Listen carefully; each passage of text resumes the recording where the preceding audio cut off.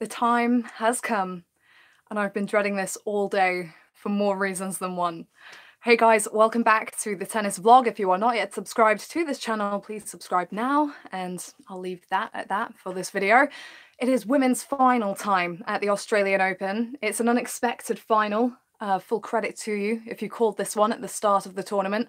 Number 14 seed Sofia Kenin playing her maiden Grand Slam final against two-time major champion Garbiñe Muguruza, who had a pretty poor 2019 and half 2018 by her standards, but is back in a Grand Slam final.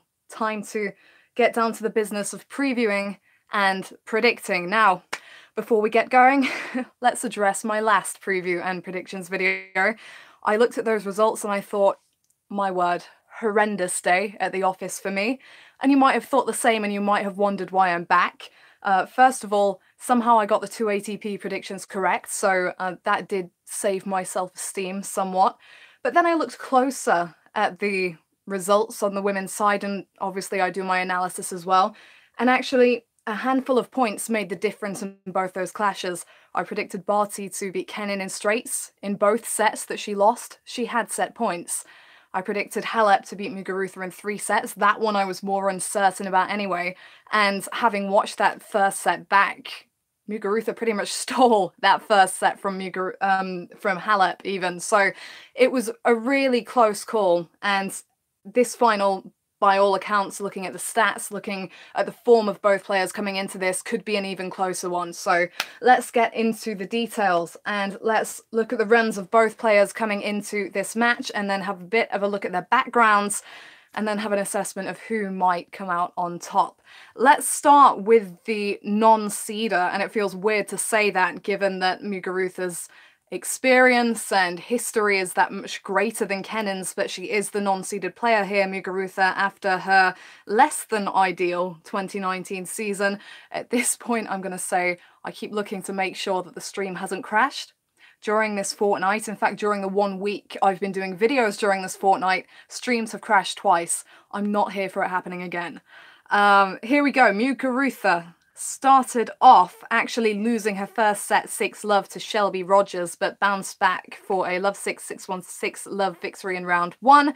Had it tough against Ayla Tomiljanovic, who's in decent form, but 6-3, 3-6, 6-3 there. Then she really announced herself in round 3 with the 6-1, 6-2 dismissal of the number 5 seed Alina Svitolina. Followed that up with another win over a top 10 seed, Kiki Bertens, the number 9 seed. That was a 6-3, 6-3 victory. And then the quarterfinals, Anastasia Pavlyuchenkova had taken down a couple of big names, but Muguruza took her down 7-5, 6-3. There were some trickier moments at the beginning of that one, but Muguruza managed her the heavy nature of the way she hits the ball and was able to problem solve and come through. And then the clash against Simona Halep, the number 4 seed, 7-6, 7-5. It was 10-8 in that first set tiebreak, and Halep had 3 set points during that opener. A few words on that one. No, actually, I'm going to do it differently this time. Sorry, improvising on the spot. I'm going to go through Kenin's run, and then I'll talk about both their semi-final performances and compare and contrast at the same time. Okay, so Kenin started off, and just to drop a word in here, Kenin's only dropped 1 set all tournaments, which is really impressive considering that she's here for the first time. 6-2, 6-4 in round 1, 6-1, 6-3 in round 2, both against lesser known opponents, and then Shuai Zhang was her first real tough opponent, I guess, in the third round. 7-5, 7-6. She was pushed close, but came out on the right end of the big moments. Corey Coco Gauff needs no introduction in the 4th round. Kenin lost the first set tiebreak, but then stormed back to win the next 2 sets 6-3, 6-love. And as I said, at that moment, I did feel that Kenin, with her vast amounts of self-confidence, was going to be the player to knock Gauff off, because she, being a fellow American as well, had a lot to prove. Kenin's father has spoken openly this tournament about how Kenin's results have really not been truly appreciated, and maybe she felt like that was a particular match in which she could step up and show what she was about. Followed that up with a straight sets victory in the quarterfinals over Ons Jabeur, 6-4, 6-4. There was a lot going on in that match. Jabeur throws a lot of different looks with her game, with the backhand slice coming into the net, and there were some long baseline rallies. Kenin was able to show the extent of what she's capable of, both with endurance and then with coming into the court as well. So I think she'll be mightily pleased with that win, and then also with the way she backed it up in her maiden Grand Slam semi-final, having just won her maiden Grand Slam quarter-final, took down the #1 seed, the French Open champion, defending Ashley Barty, the home player. For many people, I guess, the favourite to win this title. It was a 7-6, 7-5 win for Kenin, and as I mentioned previously, Barty did have set points in both sets. So what to say about these semi-finals then? Obviously, I got the predictions wrong for both. Hold my hands up, I was a bit surprised as well. But they were close. They were both close, and what I would say about both is I don't think any player performed to their maximum potential. Kenin essentially watched Barty go to pieces before her eyes. In the end, I think that one was on Barty's racket, and the fact that she did not play her best tennis and came so close to winning in straight sets anyway shows you how much really it should have been Barty, I feel, moving through. Looking at her stats from that one, 36 unforced errors for Barty across 2 sets. That's just far too many, and her first serve percentage down at 50. So really not pleasing stats for Barty, but Kenin, on the other hand, 70% of first serves, which is a really healthy number, and Kenin is a player who, while she's really great on the back foot as well and has demonstrated her ability this tournament to survive in that position and also turn points round from that position, she does not shy away from coming into the court and finishing things off quickly as well. So that first serve percentage was very important for her. She didn't have a positive differential of winners to unforced errors, but both players, I think, were tight and not producing their best at times during this one. She did convert 2 of her 4 breakpoint chances, had a decent number at the nets, but just edged Barty in that one, and it really did come down to a handful of points, and I don't think Barty was able to fully go through her options. It was just an erratic day for the Aussie, and a disappointing day to have it on. I did think that the pressure might get to Barty a bit, but I thought, given the way she's handled herself, how down-to-earth she is, what she's accomplished on the tour over the past 12 months, I did feel I had to give her the benefit of the doubt there, and it just wasn't her day. And credit to Kenin for stepping up and taking advantage, because of all the predictions I did, the 4 semi-final predictions, that one was probably the one I was most sure of, and now I'm having real trouble working out who to go with in this final. So full credit to 21-year-old Kenin, who was nowhere near a front runner coming into this major. It's incredible that she's the highest seed left standing. So kudos to her. Garbiñe Muguruza then over Halep. As I've said, I feel like she did a little bit of robbery with that first set. She was the player to go up a break at 4-3. Halep fought back, but throughout that first set, and indeed during the match for much of it, I felt with Muguruza, I was probably expecting more from her, and this is probably because, I mean, Muguruza's 26 now. I remember clear as day back when she was 18, and I probably hyped her up no end back when players around her age were rising. She was always my front runner. She wasn't as bigged up as some of the other players, I don't think, around her age range, but she was very steady, and then really announced herself when she got that big French Open victory in the second round over Serena in, that wouldn't have been 2013, 14? I lose track of the dates now because the years are flying by. It's ridiculous to me that she's 26, but I think I've seen Muguruza play 2014. Someone puts it in the chat, thank you. I think I've seen Muguruza play much better tennis in the latter stages of slams than she did against Halep. And maybe I'm just being picky, but as I watched that first set back, my thoughts were, she's not winning anything that's not an unreturned first serve or a 1-2 punch. When Halep got her on the run, if the rally extended beyond even 5 or 6 shots, Halep was winning the majority of those points. And then I was thinking forward to this potential clash with Kenin, and I was thinking, well, Kenin is a player who can hit heavy, hit deep, hit consistent, and has shown her ability to extend the rallies throughout this particular tournament. So if Muguruza doesn't get her first serve percentage up, that could be an issue. Looking at her first serve percentage on the match, Muguruza's was actually way below Halep's. Halep had 72% of first serves landed, Muguruza only 59. However, she did have a clean differential, 10 aces, 2 double faults. Again, more unforced errors than winners, but I do think the situation did get to most of the players here, the tightness, the heat as well. They played it down, but it was difficult conditions on that semi-final day. Halep and Muguruza, neither of them had a good breakpoint conversion rate during that match, but I think you've got to give them both some credit for stepping up when the going got tough, and I'll talk about that a bit more in the near future. 20 out of 30 net points won for Muguruza in the end, but another thing I noticed in the first set was sometimes she was kind of a sitting duck at the net. If she hadn't finished the point off within the first 4 or 5 shots, she was almost kind of rooted to the center of the court and ready to be passed on either side. She didn't seem ready to take care of that, to get herself on the front foot and to finish things off. So once again, very slim margin in points won and games won. I mean, 7-6, 7-5 in both semi-finals. So it tells you exactly how close it was and how close this particular final could be. Muguruza, obviously, I mean, where do I go from here? There's so much that could be taken from this match. Muguruza, the double-time Grand Slam champion, doesn't often lose at this stage of a major, because if she's got here, it's because she's playing with self-confidence. She started to impose herself upon people.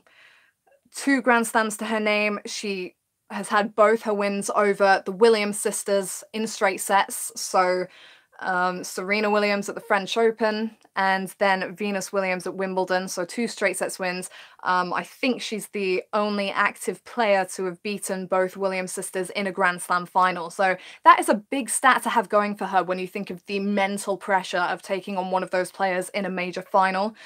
Obviously hasn't been here for a while, and those of you that have followed me, and I've even mentioned it so far this fortnight, will know that I predicted Muguruza to win a Grand Slam last season, just because with a player of her talents, with her ability, with her game face, she has the intimidation factor. I was even thinking about it as I watched her post-match interview compared to Kenin's. Kenin was very much overwhelmed, happy, excited, as you would expect of a 21-year-old who'd never been beyond the 4th round of a major, making their first Grand Slam final. But Muguruza just seemed to take it totally in her stride. Maybe she was a bit tired, but the game face was still on, the focus was still there, and it was very much the seasoned champion standing there on court. So I do think that kind of thing could have an impact and is something worth taking note of. But it does make my job here even harder, because even as I sit here, I'm not 100% sure where I'm going with this. I've been back and forth and back and forth. There's just so much going for each player, because I think really when you look at the stats and when you look at what they've done this tournament, they tend to balance each other out. For example, you could say that Sofia Kenin has less to lose coming into this because of her status in her career, because of no Grand Slam titles previously. But then Muguruza actually comes in ranked lower and losing on the head-to-head. These two have faced off once before. It was in September last year on a hard court. Sorry, I can't even get my words out now. And it was Sofia Kenin who was the winner in, I believe, 3 sets. And I'm just going to drag it up here. That tells you that this one could be going long. I expect it to go to 3 sets, whoever is the winner, unless Muguruza pulls out a brilliant performance as she's capable of and potentially wins it in straights. I hardly dare call things at the moment. But yeah, Beijing, September. Kenin was the winner, 6-love, 2-6, 6-2. So 2 lopsided sets either side there. And then again, you can balance it up. You could say that Muguruza's experience will help her in the big moments, but then again, you can say that Kenin's extreme self-confidence will help her in the big moments, as it has done throughout this tournament. I feel that with the struggles both players have undeniably had, something they've both done very well is brought out their best tennis when their back has been against the wall. The few long rallies, the few lengthy exchanges that Muguruza did win in that match against Halep came in really pivotal moments. So she really knew when to bring it out of the bag. I was thinking about this. I was sat there thinking, How can she have played such a limited number of points well and still got the set? The fact is she knew when to peak and knew when to bring her best tennis. With Kenin, I do think she got a lot handed to her in that Barty match, but you can't deny her self-confidence, which is what got her through the Goff match, which is what has helped her to assert herself here against Barty. You know, Barty was up a break in that second set.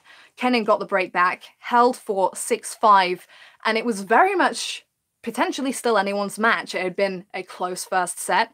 Barty was still on serve in the second set, but you could almost hear the air go out of Barty's balloon, and you could see Kenin sat there at the changeover, thumping her thigh, clenching her fist. She felt she was going to break for that match. She, even in her debut semi-final as the underdog, she thought she was getting a straight sets victory there, stepped up, played a great return game, and got the win. That's the kind of confidence that she brings into this final encounter. So seeing across the net Muguruza, a player that she beat as recently as September, she's less likely to go to pieces than if she was facing a Serena Williams or somebody. Her Serena, who actually, you know, she beat at a Grand Slam last season. So there are so many layers to this match.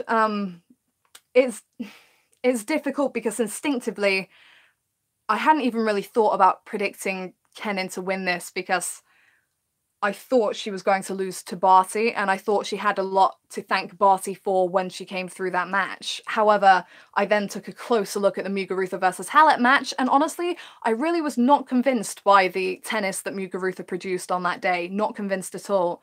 And at the back of my mind, there's something saying, but it's Muguruza, she's been here before, she always tends to produce on a major stage. Even that Wimbledon 2015 final that she lost to Serena had a brilliant fight back in the second set, and she very nearly got herself back into things. It was a close call, that second set. But I can't go on the history too much. I can't go on the potential that she does somehow rip a 70% first serve stat for the entirety of the match out of the bag when honestly her service stats weren't overly impressive against Halep. Because here's the thing here, I feel like if Muguruza has a very healthy first serve percentage and is finishing things off from the mid-court, she maybe should win this match, could win this match. And then I look at Kenin's side of the net, and Kenin not only is able to produce the big serves and the 1-2 punches that Muguruza does, but she has been playing, I feel, better on the back foot than what I've seen of Muguruza. I saw Muguruza get pushed around by both Pavlyuchenkova and Halep. I saw her struggling to redirect the ball and finish the points off. And like I say, when she wasn't finishing the points off quickly, she was having trouble. And Kenin will thrive off that, off making her play the extra balls. So I'm very much struggling because instinctively I was going to take Muguruza for this, and the more I think about it, the more Sofia Kenin has going for her. And yet it doesn't make sense to me. Sofia Kenin, Grand Slam champion. I wouldn't have called it for this year. I might not have called it for next year, depending on her results of this season. But the stars have aligned. And what I've learnt about the WTA this tournament is that it is still as unpredictable as I thought it was a few years ago. Coming into this tournament, if you watch my preview video, I said I thought that even if the standout contenders didn't get to the trophy, there was more stability at the top, and another of the more consistent top players would step up to take advantage. We do not have anyone of that status in Muguruza or Kenin right now, so predicting's almost pointless because this could very, very much go either way. And as I'm sat here now, I'm leaning Muguruza again, but as I set up to film this, I pretty much decided to go with Kenin in 3. This is a way to sort this out because I can't just sit here going round in circles. When I have oh, I hate this so much. When I have predictions to make, if I think there is a riskier prediction, but I think that that prediction has enough legitimacy to go for it, then I will go for it. And honestly, based on caliber, based on previous performance at slams, based on unpredictability, I think the riskier prediction here is Sofia Kenin. And honestly, I wouldn't have said this a day ago. I wouldn't have said this a week ago. I wouldn't have said this at the beginning of the tournament. But I'm going to kick myself if Muguruza wins this tournament, and I was calling her to win a slam the whole of last season, and she didn't, and she does here. But if there's a risk I think is worth taking enough, I usually go with it. And with her previous slam record, with the way she's been overshadowed by other players from her generation, by other players from her nation, I think Sofia Kenin is the risk here, and I think it's probably a risk worth taking. So based on the way she's composed herself and asserted herself throughout this tournament, and even now my brain is screaming at me to go with Muguruza, but I think based on stats and based on analysis, I'm going to ignore that. And I'm going to say, I can't believe I'm saying this, Sofia Kenin to win her maiden Grand Slam at the Australian Open in 3 sets. It has to be close. So I've said that now, and I already regret it, but it's part of my job. This I must do. So Sofia, don't make me look like a complete idiot, please.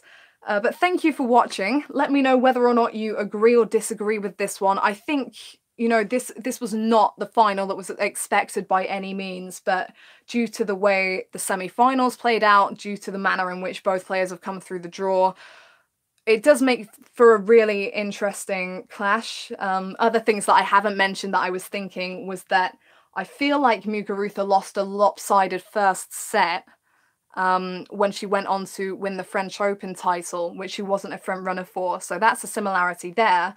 But at the same time, it would be hilariously, how do I call this? Ironic if the player to have beaten Coco Gauff goes on to win the title, because that's exactly what happened at Wimbledon, and it really fuels the hype train that's still rolling. So, yeah, you know, Muguruza could have this on her racket, but I just don't quite back her enough to come up with the quality tennis that is needed to get across the line. And even though Kenin is here in the latter stages of a Grand Slam for the first time, her vast amount of self-confidence has set her apart, has seen her to good wins, and whether she's virtually had them handed to her or whether she stepped up to win them, credit to her. And I think another one could be coming her way on Saturday. So I wrap up and the stream didn't crash, so we're all good. Thank you very much for watching. Whether you're typing in the live chat or whether you're leaving a comment afterwards, do let me know your predictions for this clash. And if any of us gets close to being correct, I think we've done all right, because this one is super hard to call. Also said that about Thiem versus Zverev, and that was the only prediction I got bang on correct in terms of winner and sets. So if that tempts you, come back tomorrow for my prediction and preview for the Novak Djokovic versus Dominic Thiem final. For now, that's it from me. Thank you very much for watching, and I will see you at the next video.